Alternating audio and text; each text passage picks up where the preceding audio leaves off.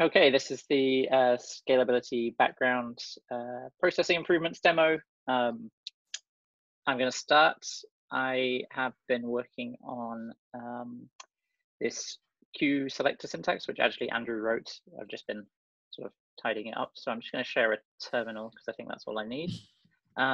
So basically, the idea is that at the moment you can do scikit cluster, and you can do things like let's run merge, and let's run merge. So that will create two processes, each of which are running just the merge worker. But the problem with this is, like, from an operational perspective, when you're configuring it, you need to know what the queues are called, and we have a lot of queue names. Like, we have too many queue names. What we really want to do is be able to select queues by their attributes, which is what this new syntax does. So at the moment, it's just on this branch that I'm on.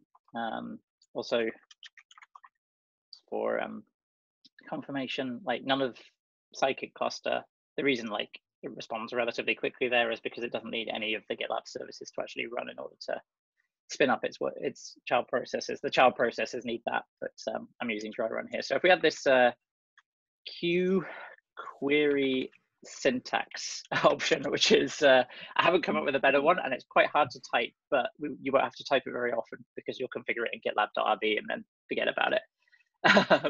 So you have this syntax. So we could say, like, let's take all latency sensitive workers, and these are they. You can, so the basic syntax is, this is a term, like, so we have, we're querying on this field, latency sensitive. At the moment, you can query on that, whether it has external dependencies, its resource boundary, and its feature category. So we could say, it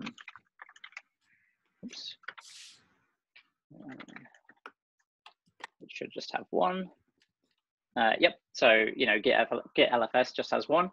So that's sort of the basic building block. Obviously, this can be not equal as well, which will be like everything. Yep.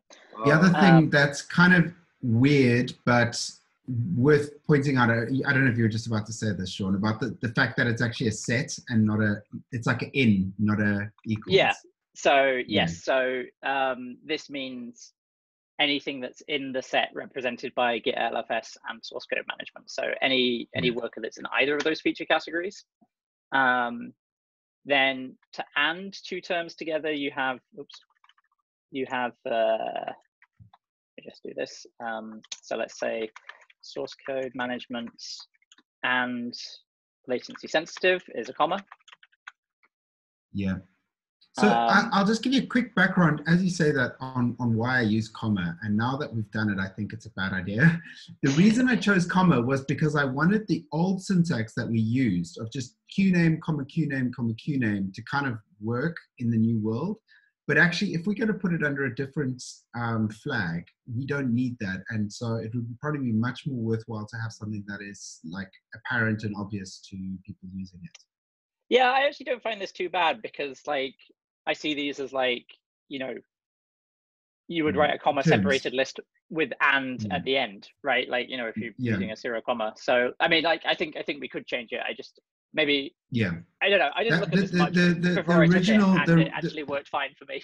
Yeah, the original thing. To make sure I understood correctly. Right now, if you added, like you did there, category source code management and latency sensitive true will run source code management jobs plus Okay, so if you want source code management jobs or latency sensitive, that's a space. And again, this kind of makes sense, but I don't know if that's just because I've been working on it, because you're sort of describing sets, right? So, like, the first set, the first query there, the first query is, like, something, comma, something, something, comma, something, and then the next one is followed by a space. Now, I think at the moment I've documented it as experimental, so like, you know, we can change it. I wouldn't want to spend too much time tweaking the syntax, but also it's not too hard. No, now that you've explained it, it makes sense. Yeah, one thing worth noting is that there is the precedence is just fixed. So for instance, what's a good example? So if I do... you can't use brackets. Yeah, exactly. So if I do this, get LFS, yeah, right. So if I do that, that's the same as this, but the set concatenation operator, the pipe, has the lowest precedence, and the space or operator has the highest precedence. So it's handy to have them at both levels of that. And also because, like, you know, you can only use the pipe for sets in a particular field. Also, this works as you'd expect because you can set multiple Q groups with this. So if we did say, let's just change that to LFS to just get one, and let's say this is source code management and memory bound, then I'll get two processes, one of which is running project export, which is the only source code management memory bound queue, and then the other one is the only queue that's in the LFS objects. So when we configure this on our production environment, these won't be different because, like, you know, that's not how we configure things. Like, you know, we have nodes dedicated to these things, but it is possible you might want to do that if you've got a more constrained environment. And the main benefit of this is that it gives the infrastructure team a lot more flexibility. So we already know that, like, our pull mirror jobs are the ones that run, what is it, like, external dependency source code management jobs, probably. But we can't express that. We have to, like, every time, if we add a job that does that, we have to go and update it. So, you know, here we can just see if I'm right. It's probably not right. It's probably, oh no, well, I got repository update mirror at least. But that lets us, like, be a bit more. The other ones don't have external dependencies. Well, yeah, this is the other thing. This will really quickly identify any areas where we've got the metadata wrong, but it's obviously very easy to fix. And also now that it's just in where is it?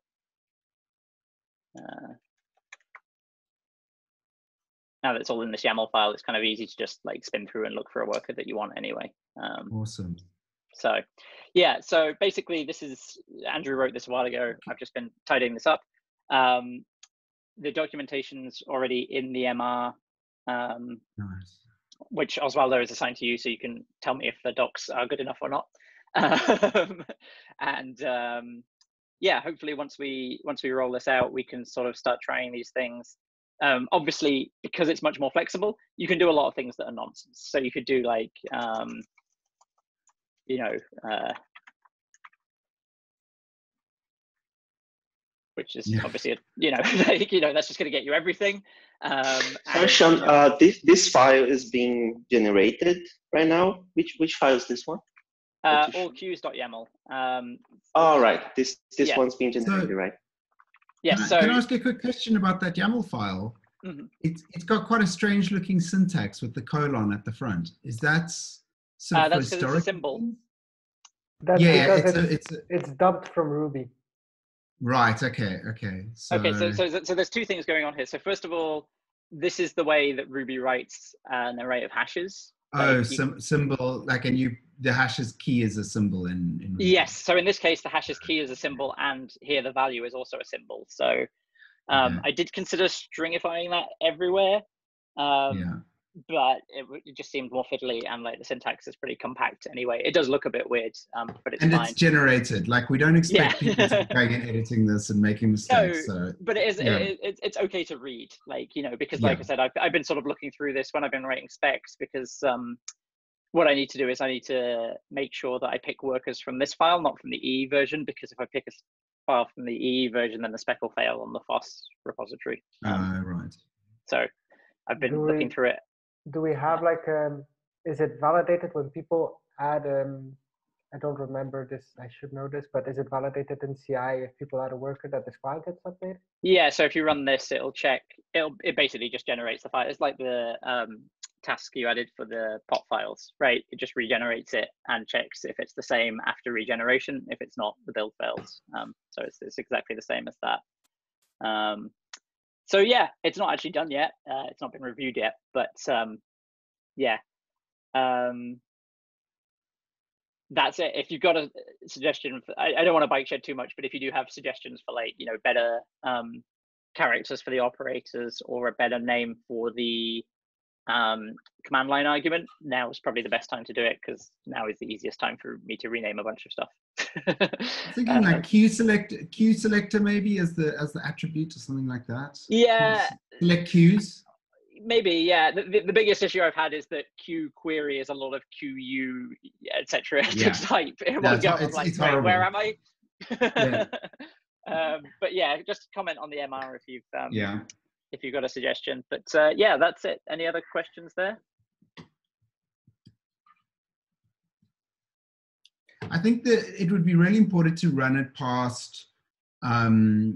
I know Craig Miskell on the original MR, or on the original proposal, he kind of said, yeah, it's kind of surprising, but I can understand it once I understand it. But John, I don't know if you have any sort of, because obviously what we want is for like SRE operator type folks to be able to grok this, because they're the ones who ideally should be setting, these selectors.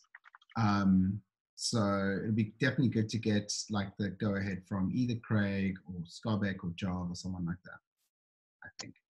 Yeah, I wonder if we should actually just pick a random SRE, like, because well, Skarbek and Jarv like are obviously very handy because they're on the delivery team, but also they're on the delivery team. So like, maybe they have a slightly different they're in these calls, they see us building this stuff, explaining it. Yeah, they already love us, basically. So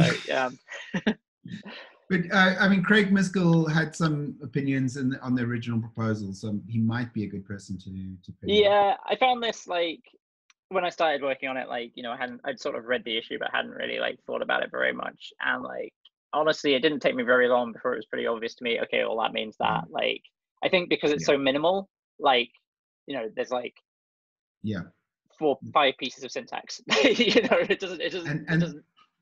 And the last thing we want to do is build like a full expression evaluator into Sidekiq cluster, right? Like that was the other thing I want, just like over engineering it with brackets and like. Well, I think that's what Camille was worried about in the original issue as well, when he said this is going to be quite complicated to build, and that's why I think I've called it out in the docs as well about the precedence, because that's the most important thing to me, is that the precedence is absolutely fixed and you cannot change it. And if you want something that's not there, we should probably make the attributes richer rather than change the language.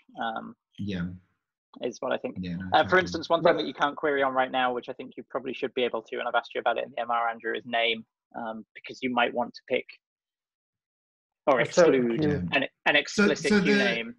So no, what we absolutely have to be able to do as well is something has gone haywire and it's spinning out and it's stealing all the CPU, and we need to basically stop listening to that queue. And I think the best way to do that is a name. So yeah, I'll comment on that one. Cool, thanks. Obviously it's pretty easy to add. Oh, the other thing I should have mentioned is because of the way this is implemented, this works just fine with the negate option as well. So like, you don't have to like try and figure out like, how do I negate all my selectors, and like that's not even possible because you can't do like nor and stuff. But you can just negate the lot. So you just need to remember your Boolean logic a little bit. Yeah, exactly. But you don't need to like invert every operator on there, which you can't because it's not the operators available.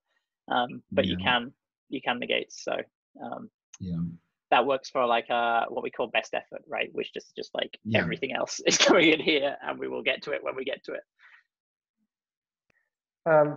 Just to have kind of an idea, what will our separate queries look like? We're going to have one. If you go to the issue that's linked from the MR, that should show you some examples that Andrew already wrote that match our current, that select to match our current node configuration. Yeah, and I would imagine in the beginning it'll be like a one-to-one, and then we will probably say, okay, so we've got and the biggest problem is like real-time best efforts, and all of those have got like horrible names. Like, what is real-time versus ASAP? Nobody knows, right? And so instead of trying to reform those, we'll create one called like latency sensitive CPU. I mean, that's also a horrible name, but like maybe something like that, that's a little bit more obvious.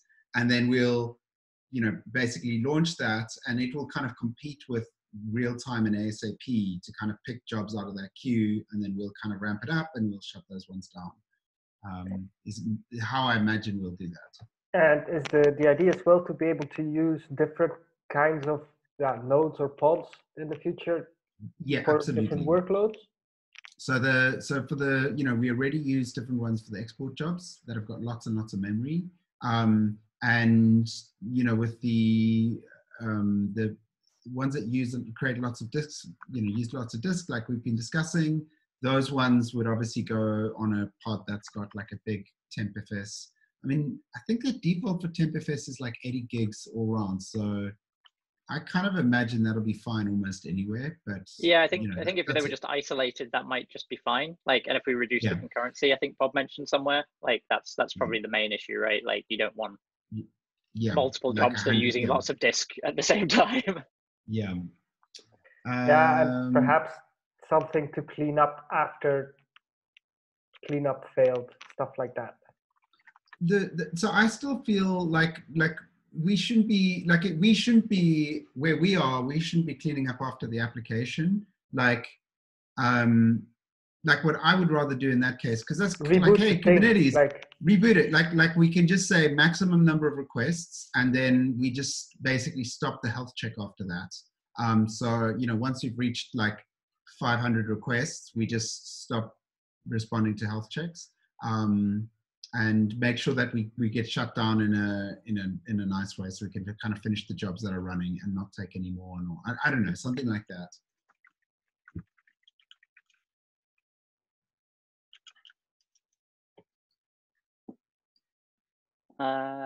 Yeah, I think we can. We've already got an issue, in fact, to tackle that. I think it's issue 27 on the board, which we can move forward once this is done. So yeah, hopefully this will be in sometime next week. Anything else on that before we go to Bob? That's cool. Thanks, Sean. Right. Going once, twice, I'll take over. I think I'm just going to share my screen.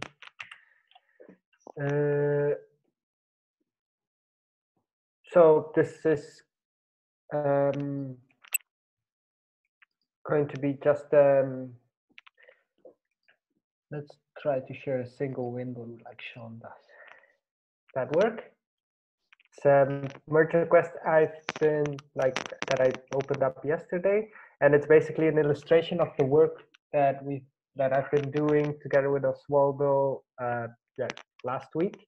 I think it was during the demo last week or 2 weeks ago. We were discussing the syntax we were going to use to schedule jobs in bulk, stuff like that. So now I'm going through all of the cron jobs, see if they schedule jobs, and if necessary, create an issue or fix it if it's small enough. This was an instance where I thought it was simple enough to deal with myself. So for all cron jobs, we've now have them this kind of disabled cop. And when you add context to the job, we don't need to disable the cop anymore, and then things go well. And the main thing that you need to do is, like always, provide a project of some kind, since the application context will then fill up everything else that it needs to, the plan, the namespace, all of that stuff. The annoying thing is that we need to make sure that we don't cause extra queries from the Sidekiq middleware by preloading all the resources, and since we include the plan there, we have like different resources that need to be loaded for FOSS and regular GitLab. So that's a little bit annoying, and I only noticed that now, but so we have to have like an EE override of that scope, which is here. So you've got like you've got lots of small changes to lots of different files, basically. Yeah, that's going to be it everywhere. Like just add the with context block and add a scope that preloads everything. But in general, the changes are simple enough to like. This is less work than creating an issue and assigning it to the right team to fix it. So, which is a good thing, I think. The good part of the includes is that it doesn't just preloads like upfront. It just waits for like needing the resource to then preload, which is nice. Yeah, that's the main thing that I wanted to show. So Bob, many? Go ahead, Andrew. Go ahead, Sean. Go ahead. Oh, it's just a quick one. How many other cron job queues do we need to fix this for? That was exactly my question. So I've got a bunch of them I already excluded because they don't have any context because they don't really do anything regarding projects or for users or for anything like that. What's in there? You can't see my screen, obviously. I'm showing stuff and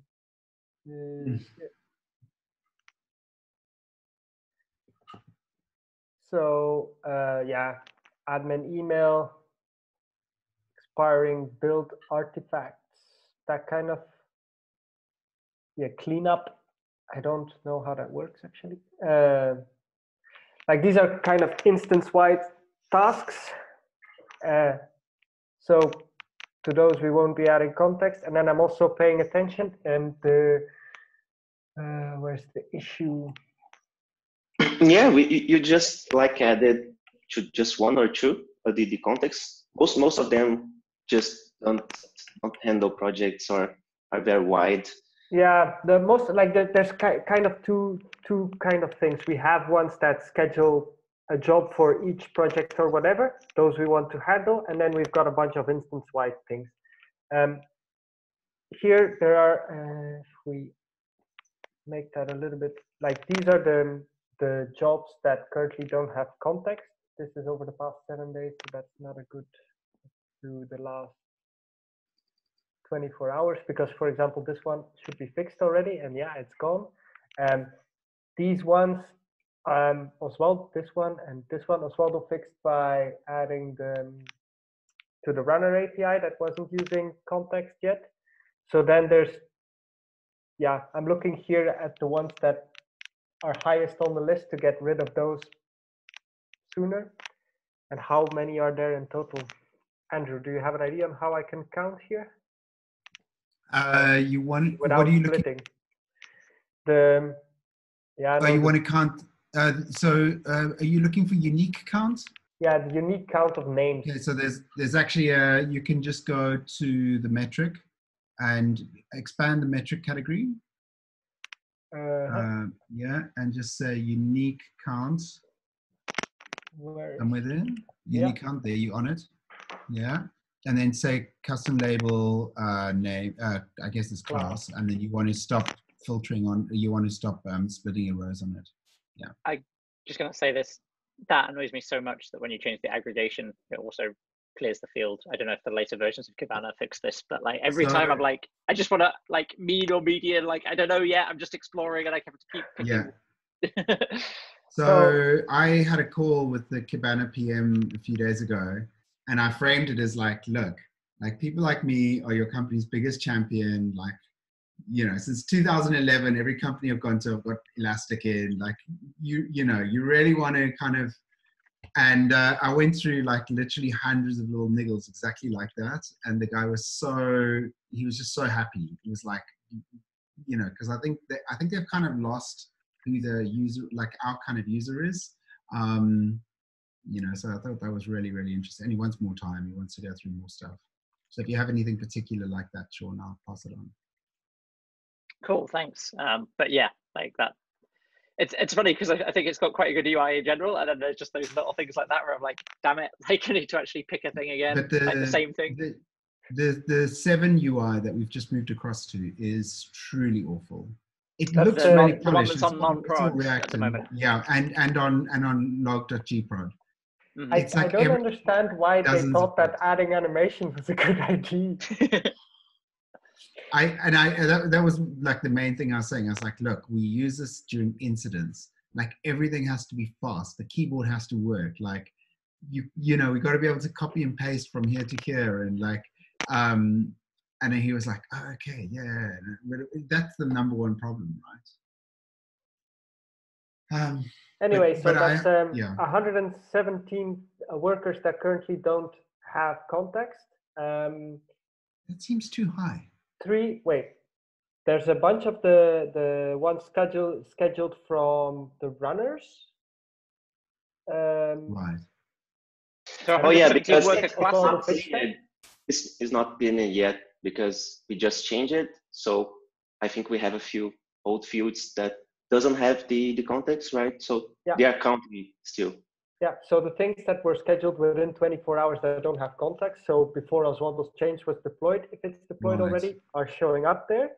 Then we also have the cron jobs themselves, because the moment they start, they don't have context. And we've got, I don't know how many of those. So there's a clean way to like clean this for like making the query work as we expect. This case, for instance. I also think that maybe we can add caller ID to the cron job. But yeah. So yeah, that's what I was doing. The next on the agenda is. Thanks, Bob. Oswaldo. Yeah. Okay. So we've been talking about the profiling of the on LabKit the Go project for a few weeks this time. So yeah, it's almost in a mergeable state. So I think it would be interesting to go through the changes and maybe just explaining very quickly a few interesting things that I learned, because I'm not a Go developer, so I've learned quite a few things. So anyway, the idea is that just reminding people, the idea is starting the Stackdriver profiler that picks profiling, takes the profiling of the Go process and just sends to an interesting UI in a Go project, Stackdriver profiler. So the idea is just starting this process when we call the serve method of the monitoring package. So the idea is that we don't really need to change the users of LabKit in order to actually use and start this profiler. The whole thing will be configured by this envar. The idea is passing GitLab continuous profiling with a few params. And also we can just conditionally compile the binary. So the idea is that, okay, if we don't want to use this library with a bunch of dependencies, we can just add a build thing here and we pass a tag. If we don't pass this tag, continuous profiler Stackdriver, we just skip the whole file that has quite a few dependencies like the cloud google.com Go profiler and a few other things. And we use that here, and we use that on the test as well. And we need, since we use this init profiler function here on the serve function of the monitoring package, we need to define this as like a null thing. We have the null tracer, like it's a blank state of the function. It's a function that will not be skipped by this thing that we added here, the build thing. So we have the null profiler that does nothing. So basically, if you want to skip this function, will be doing nothing here. So yeah, that's basically it. We have just two like basic functions. One to fetch a few params from the actual environment, and the other one to just initialize the profiler. Very basic. Now we are just supporting the Stackdriver. So if we decide like improving this to, okay, let's use Stackdriver or other thing, we can iterate on that and improve. Ideally, we want like start two different profilers at once, because we are like a little bit concerned about overhead, since it's at least the Stackdriver claims that they pick like 5% overhead over the Go processes. So we need to monitor this a little bit to see if that's really what's going to happen. But anyway, that's the whole idea of this change here. As well, though. Sorry, go ahead, Andrew. Okay, my first question, and it's not really a question, but it's just something I think we should do, and that is kind of at this point set expectations about how much bigger the binary will be. So go get Workhorse, render this in, and then build Workhorse with the tag off, and then build Workhorse with the tag on, and see the size difference, and then maybe just like see if there's a difference in like the size of the binary, like the executable when it starts running. I don't think there will be. You know, how much memory it takes, like. Okay, so you mean the actual size of the binary and the memory consumption, right? Yeah, both of them. Memory consumption shouldn't be too hard, because the way Go compiles, and we've only got one of them, so you can just use like RSS for the memory consumption. It should be good enough.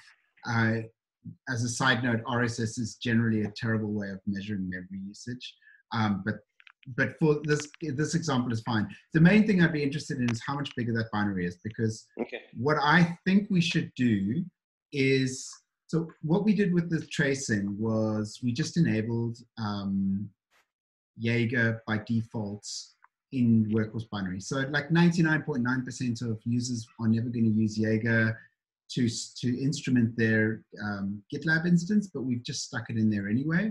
And you know, let's take a look at this. The alternative is that we start building our own custom binaries for GitLab.com that have like the build tags that we want in it. But that's obviously got like, because then we can't just use the standard omnibus, and that's got like a whole bunch of downside to it. But we could do interesting stuff, like we could, like I would very much like to have a Ruby that has distributed tracing points compiled in, and that's a custom thing for Ruby. You can say, you know, basically compile, and then you can get a whole lot of extra stuff out of Ruby just using the trace points that they compile in. But you know, in general, like that's going to be a whole lot of work. Like that would be a big piece of work to get custom builds of GitLab. So I don't think that's going to be necessary. But knowing how much bigger we're making the binary is worth putting into that discussion. Yeah. I'll update the description of the merge request. This information. Oh, you really cool. Done this. Thanks for the help there on this merge request as well, Andrew. Cool, man, my pleasure. I'm really excited about this. So, who's next? I think it's probably me. This is kind of like not a super exciting thing, but it's kind of super exciting to me. But oh, sorry. I think Sean wanted to ask something. Do you still want to ask? Oh, yeah, no, that was actually answered. I was going to ask about like whether we wanted to like remove the build tag and just have it like on by default. That kind of got answered anyway. Oh, okay. So. Yeah. So what we've done, Sean, what we've done with Jaeger is that when Omnibus builds Workhorse and Giddily, it has the build tag for Jaeger enabled. You know, so it's kind of one of the default build tags. So we could switch it around and make it that the default is that it builds it. But yeah, it's following the same convention that we've got for the other conditional stuff for now. Cool. I will share my screen quick.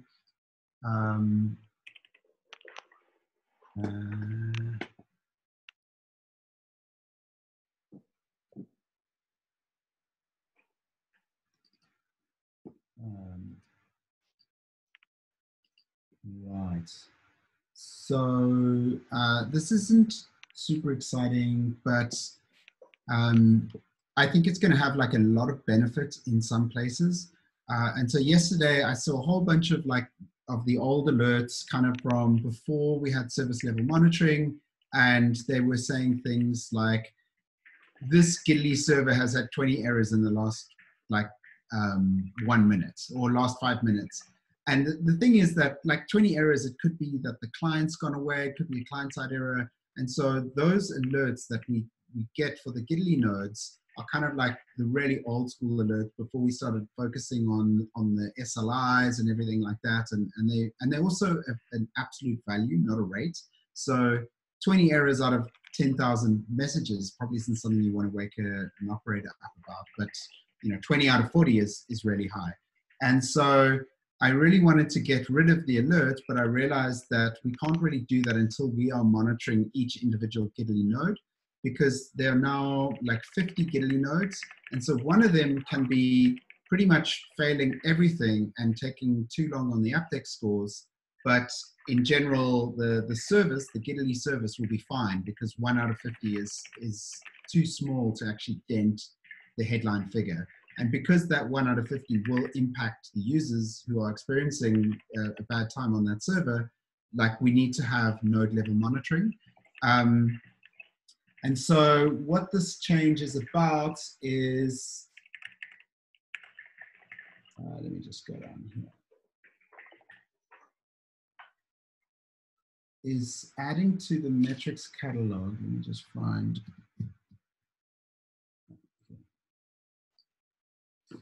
So we've got this metrics catalog, and this says that for this service, for the Gitli service, it's got 2 components. It's got one component called Go server, and it's got another component called Gitli Ruby. And for the Go server, we measure the latency using this histogram, and anything that takes less than half a second gets 100% score for aptX. Anything that takes more than a second gets a 50% score. Anything that takes longer than a second, anything that takes, is basically gets 0. And so that's how we measure the aptX score for the Go service component. And this is how we count how many requests are going through. And then this is how we do the error rate for this component. And Bob did some work on this yesterday. So now, by enabling this node level monitoring, it basically automatically generates a new set of aggregations. So we always aggregate these up to the service level. So basically we know that for the Gitli service, on average, the aptX score across all 50 servers is 99.5%. And if it goes below 99%, or actually if it goes below 95%, we will get an alert. And we should actually push this up, because this was pushed down quite heavily during the troubles in November and December. And this is actually very low for Gitli now. We should push it back up, but that's kind of out of scope. And so what this does is, by adding this node level monitoring, it adds a whole bunch of new recording rules that will basically aggregate to the level of a server. And so this is an auto-generated file. So this gets auto-generated key metrics. It gets generated automatically. Well, not automatically. You've got to check it in for the moment. And so instead of just aggregating up to the Gitli level, it's also telling us what shard it is, and then what the fully qualified domain name is. And so what this will give us is that if file 02 is performing really, really badly, we will measure it along the same way as we measure the entire service, but just for that node, we can say file 02 is not meeting its SLO demands, and we'll get an alert for that individual server. And so anything that is kind of like a single point of failure in our setup, we should basically enable node level metrics. I don't think there's many others. Sorry, how did you specify there which labels define a node? Because I saw there the sum added the fully qualified domain name and the shard, but shard is a Gitli specific thing, right? No, shard is actually now one of the top level things. So most have just got shard equals main, but the idea of shard is that the things in a shard are running all the different deployments in a shard, all the different instances in a shard are running the same version of the code, right? Where Canary is running a forward version, so it's different. A shard is like an isolation bulkhead. So, you know, like the marquee customers are shard, those things. Shard is not the thing that we call a shard when we talk about. No, it's and we've got it in several places. We're using it for different, like it's a fairly arbitrary dimension, but the important thing is that it's running the same version of the code. You know, it's not like a different deployment, which is what we get with Stage. So, but it is a good question, Bob, because the way that we do that is we've got this thing that renders this file. And at the moment, that's just hard-coded in there. So, but because it's a general label that we have on all of our, so shard is on all of our nodes, so we can just. Yeah, so we can just say here, we say node level aggregation labels. So then all we do is we say, if this has got node level metrics enabled, we just add, we just aggregate over this. There is a question now, like as we transition over to Kubernetes and pods, like at the moment, all the stuff we're doing is very much cattle. And so, you know, we're probably not going to be doing node level monitoring on it. But like in some future world, maybe we have like, you know, these pets that are running in Kubernetes, like maybe a Giddily deploy.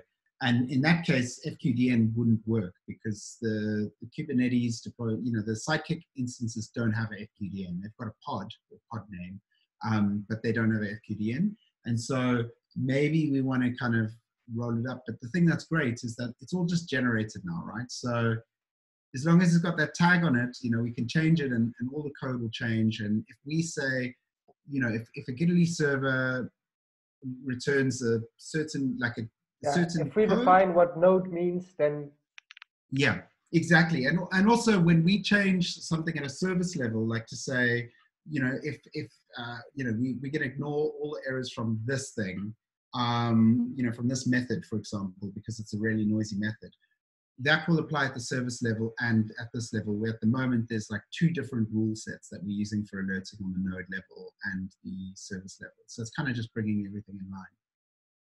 So I'm pretty happy about that. And that is not much of a demo, but that's what I've been working on today. I'm very happy with it. Cool. Do you have, just to show us the two queries, like one service level, one open somewhere in one of your million tabs, yeah, perhaps? Yeah, I can. Well, I can just. Let me share my screen again. Oh, I just shared my desktop, but that's okay.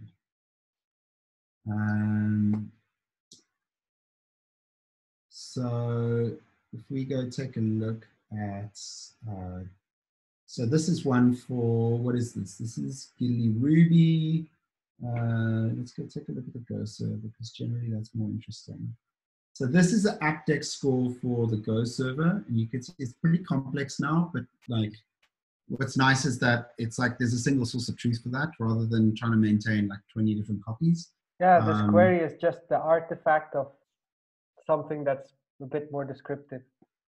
Yeah, exactly. This is and then if we just open up this file, if I can do that, we'll go and find the Go server GitLab component AppDex. Looks like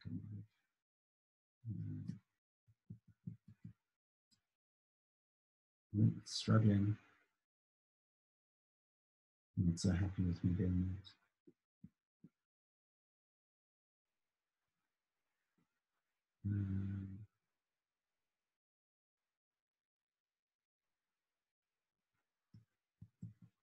I mean, it's probably easiest just to take this, So one of the things that's really interesting about this is that there is this one server that's doing really, really badly. And when this rolls in, when the alert rolls in, at least we'll have to put a silence on this. But I do think it's worth investigating why Prefecto 2, not Prefecto 1, just Prefecto 2 only gets its, it only makes it like 50% of the time. So we should investigate what that is. When I was, because that one has much more limited deadlines as well. Does it? Yeah, I think I linked a comment to you somewhere at some point. Yeah, there's definitely something, and also like the other thing to keep in mind is that this is pulling down the entire service's metrics, right? So we should understand why it's doing this. And so obviously the other way that this is done is you just simply take off these things. The other reason why I'm quite happy with this is that, so the recording rules that we use on GitLab.com, so, we're all about dog fooding, and the recording rules that we use to monitor GitLab.com, we can't take and put into the product because the product doesn't have the same labels. So, if you give GitLab to a customer and the customer's running things, if they try aggregate by environment stage, tier, type, they've just got like a GitLab instance. And so because previously we used to hand roll all of these queries for the recording rules, it wasn't possible for us to just generate these and like actually put them into the product. And this is like the first time that I've used it to kind of generate a whole different set of recording rules with different labels, aggregating in a different way. And it kind of proves to me that at some stage we'll be able to take this and generate like recording rules that we can hand over to like product teams or engineering teams and say like, this is how we found is the best way to monitor a GitLab instance. This is the way you should be doing it, rather than, like I see some of the rules that we ship with the product, they're not fantastic. Like we certainly could use them, that'd be super noisy. And so it's kind of like a bit of it's proof that the reverse dog fooding effort of like taking what we're doing and pushing back to the product is viable, I think. So sorry, I was kind of in the middle of that. So here, this is what it would look like aggregated up to the service.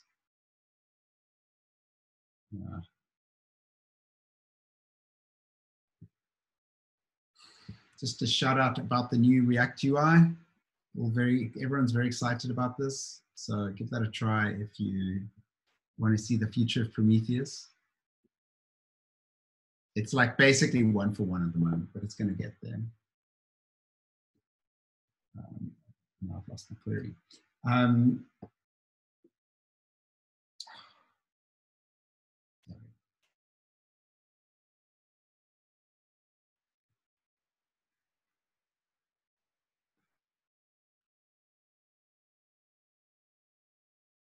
Yeah. And so, like, I can't think of any other services where we need this, but we definitely need it for Gitly. So it's pretty useful there. And anyone else got any questions? There you go. So it's kind of interesting. The Canary stages are so really not great at the moment. But that's mostly because the traffic volumes are just very, very low.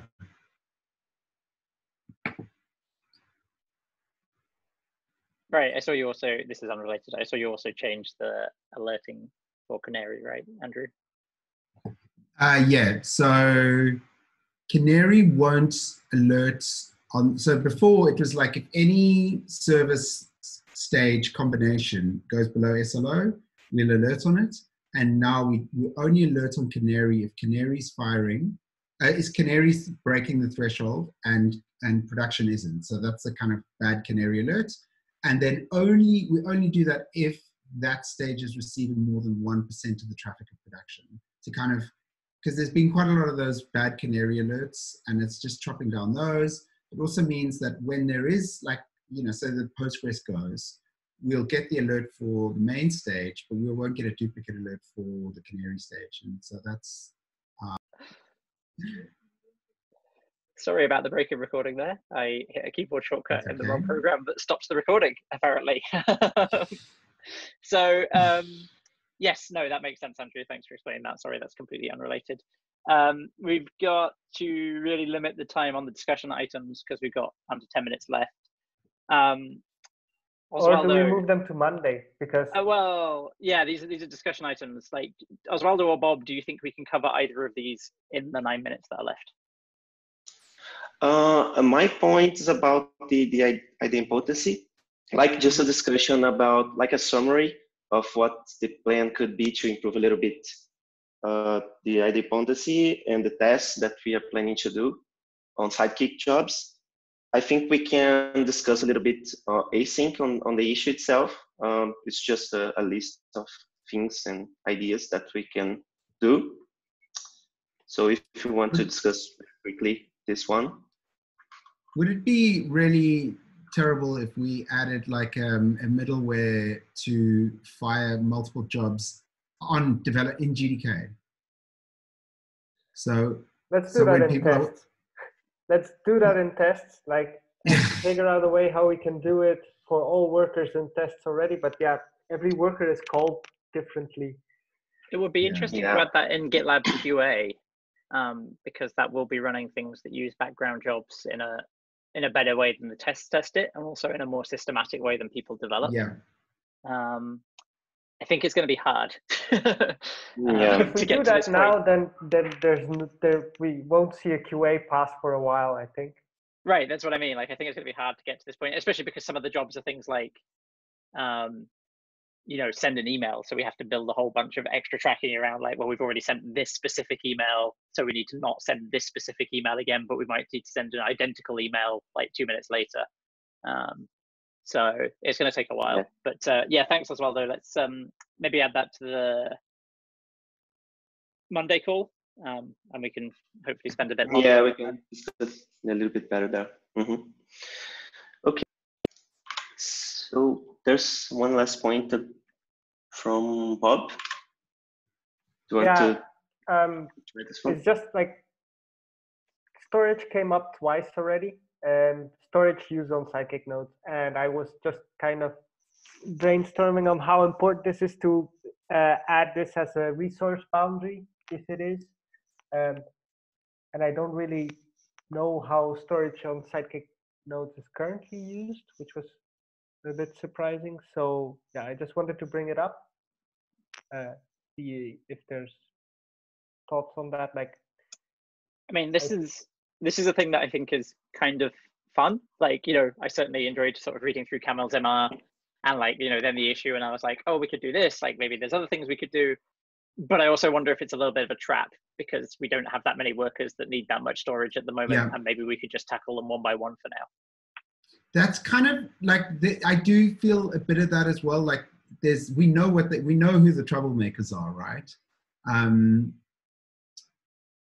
We know who the troublemakers are now, and it's the import and export. Yeah. And they're already running on their own set of nodes specifically for that. And we know that Duke is going to add one, and we've already told him, like, yeah, just let us know, so we can probably deal with that just by. Yeah, I think this is fun to keep in the back of our minds, but maybe not high priority particularly. Yeah, like sort of bang for buck. It could be. It depends on how long it would kind of take to add that attribute. It's probably not like a huge amount. The attribute itself, not long, but then discussing what the margins should be, and then keeping an eye on what. Yeah, exactly. Yeah. Like right now, we have no idea which jobs are using a lot of storage until we get an alert that a node is running out of storage, and then we see which queues are there, and then we know, it's you. Yeah, cool. Okay, I'm going to wrap this up because we've got 5 minutes until the Kubernetes migration call. So thanks very much, everybody, and speak to you all soon. Bye.